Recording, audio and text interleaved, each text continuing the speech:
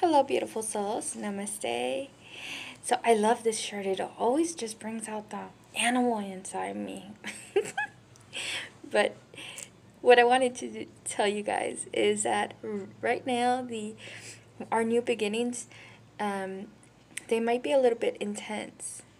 And I want you guys to know that it's okay. We have gone through this. And we are really trying to get stable, get our feet really grounded. But in order for this to happen, we have to, take that deep breath. Take that breath that we are needing. Because it feels like we are kind of suffocating in our own environment within ourselves. And just like how I have the mask, that it's putting us as a restriction, but know that you are able to breathe. Okay, so do that. Breathe. It will be okay. Take 5 minutes. If you see everything around you so crazy, so chaotic, breathe and know that it will be okay. You have prepared yourself for this moment.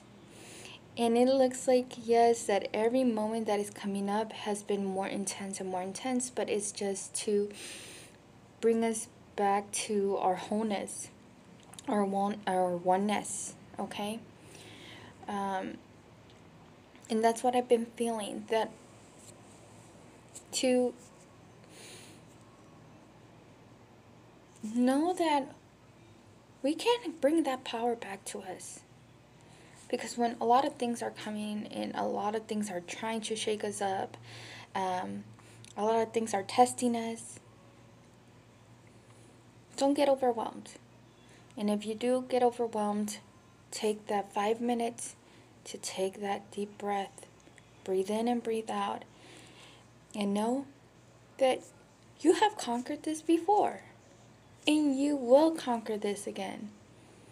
We are like these goats climbing up the mountain.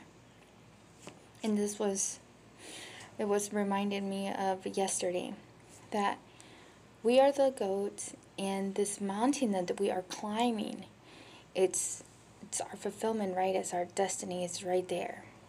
But meanwhile, we have a whole journey to go. And in this journey, we are going to have people that are going to shake us up, are going to be thoughts that are shake us up. It's going to really,